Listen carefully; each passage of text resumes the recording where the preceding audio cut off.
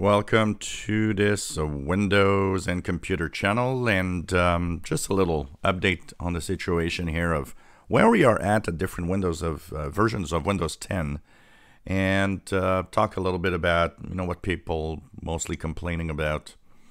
So it's not new. Windows 10 has always been, for a certain part of the Windows sphere, a little bit controversial in different ways that it does things.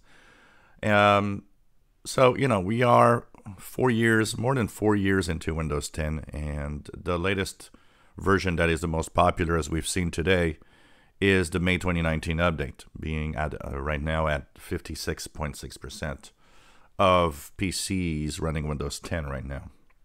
Now, there's a lot of controversy about the fact that people are kind of pushed.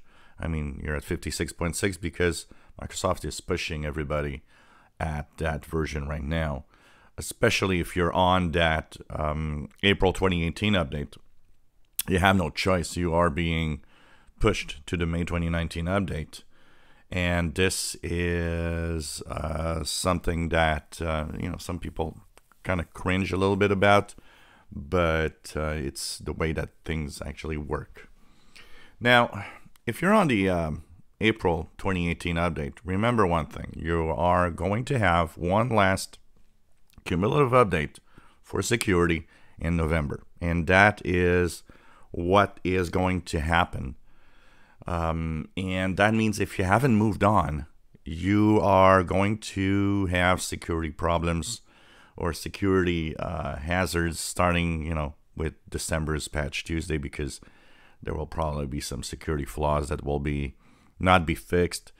That means if you're on the April 2018 update, of course you can wait till the next Patch Tuesday. There's no urgency today, but think about moving on. And if that May 2019 update is not showing up, well, maybe you'll have to force upgrade. It's not showing up for some reason, that's for sure, but 90+% of the time it's something that is not a big problem.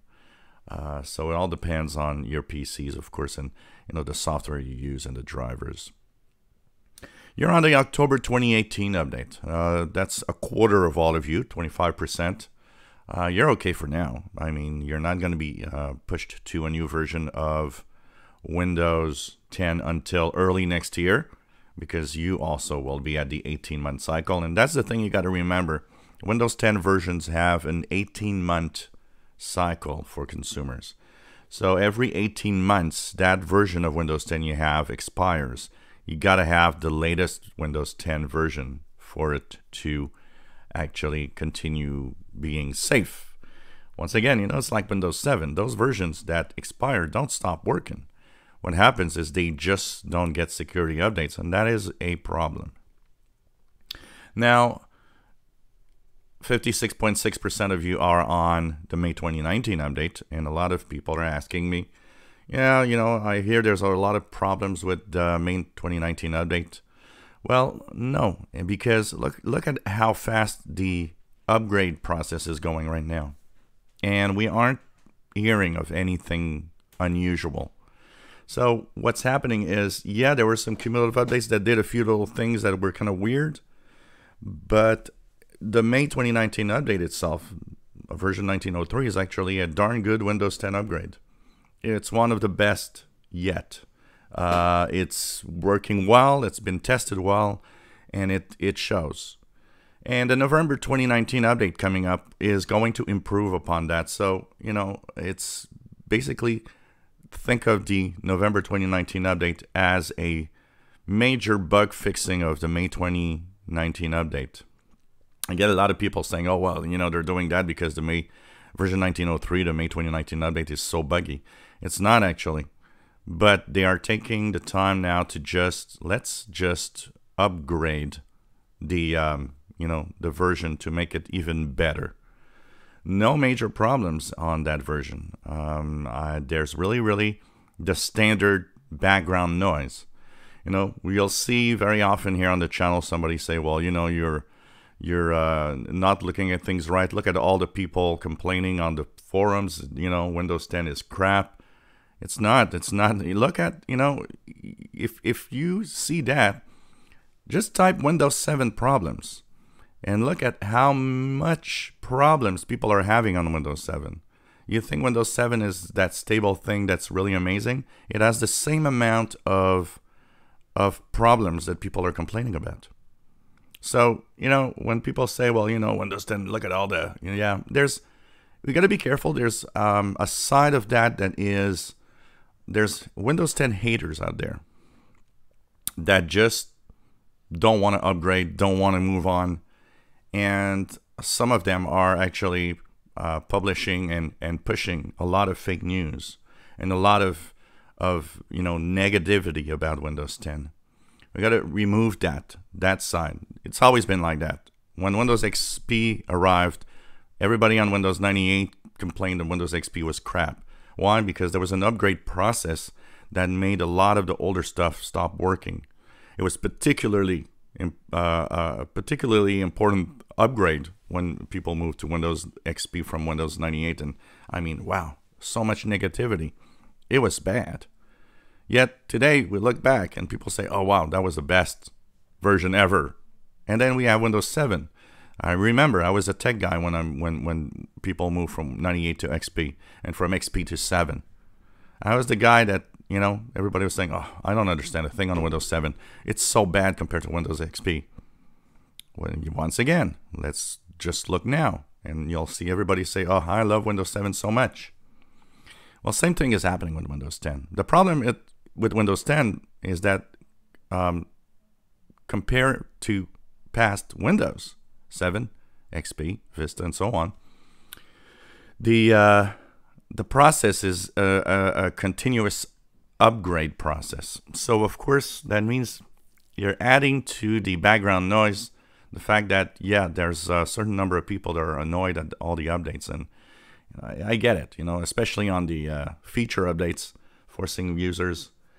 That background noise will probably be less of a problem, I would say, in the future. And the reason why, all those 56.6% of May 2019 update, well, they're not going to be pushed to a new version unless they actually intentionally do it until late next year.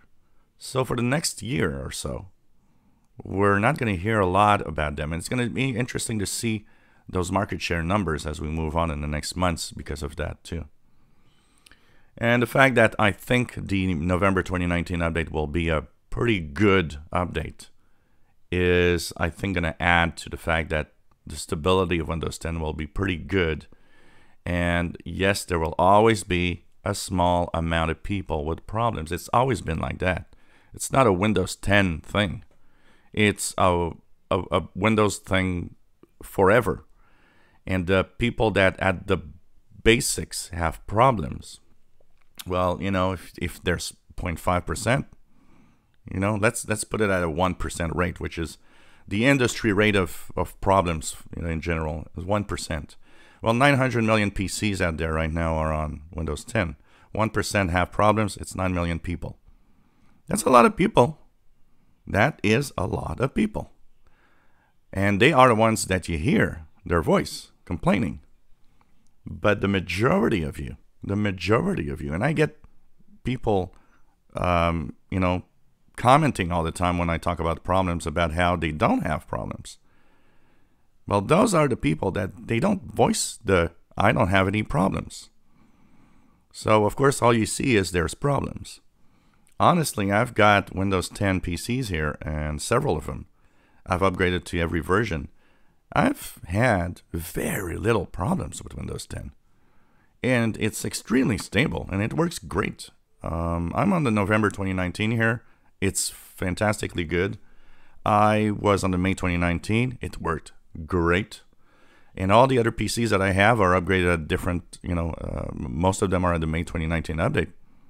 They're working fine. So, we got to be careful about what people say. And there are things that sometimes you got to be careful about. For example, I've seen people tell me, oh, I got 5 PCs and they all are crappy upgrades and don't work well. Well, you know what? There's one thing you got to remember. When 5 PCs from the same person have problems, well, my immediate thing is, it isn't a Windows problem. It's you are the problem. You installed something that crapped out Windows. But you put it on, oh, it's Windows. I've seen that so many times as a tech guy. And we got to be careful with the background noise. It's not a perfect operating system, but it's, with the May 2019 and the upcoming November 2019 update, it's darn good and darn stable. I can say that. If you enjoy our videos, please subscribe, give us thumbs up. Thank you for watching.